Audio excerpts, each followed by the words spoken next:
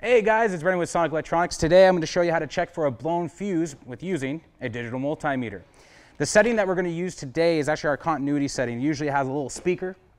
It may be below another setting on the meter itself, but usually it'll have that little dot. It looks like a little speaker emitting a sound wave. Now what that means is basically when I take these two test leads, I get a beep. So let me know that I got continuity between these two test leads.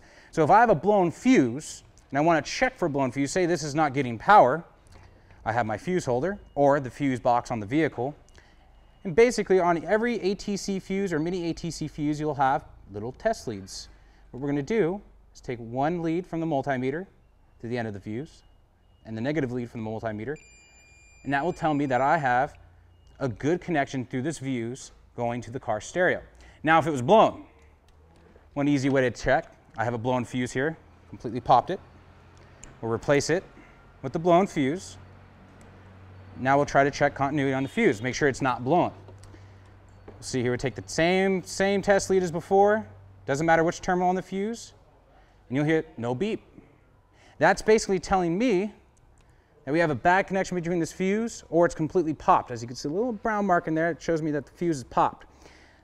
So with the meter, that'll make your job and run around the car 10 times trying to figure out what's going on. Why is my stereo turning on? You may just have a blown fuse. Easy, simple way to check. And honestly guys, if you're doing it yourself or your car stereo, you're beginning to install car stereos, have one of these. It's going to save your life, trust me. Other than that, guys, have a great day, and this is Brendan with Sonic Electronix.